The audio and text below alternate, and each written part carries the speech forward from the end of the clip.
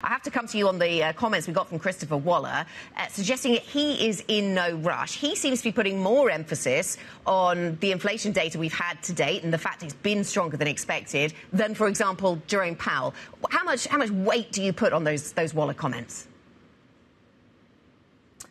Well, he is a known hawk, so I don't think anyone should interpret them too much. But on the other hand, I think he's absolutely right. The data just does not seem to justify the rate cuts that Powell and the committee have stuck with last week, and that the market still seems to be pricing. Now, there's a chance the economy is going to suddenly fall off a cliff, but there are really no signs of it at the moment.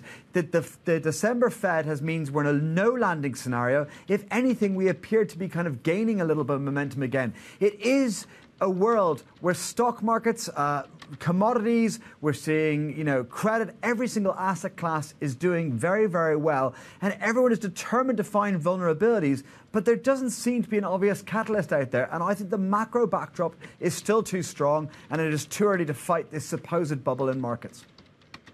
OK, so that's the story around the Fed right now. We're waiting for the PCE deflator data, which we get tomorrow, of course, the Fed's preferred measure of inflation. And that's when markets are closed. Given we've heard all of this hawkishness this week, how do we position for that PCE?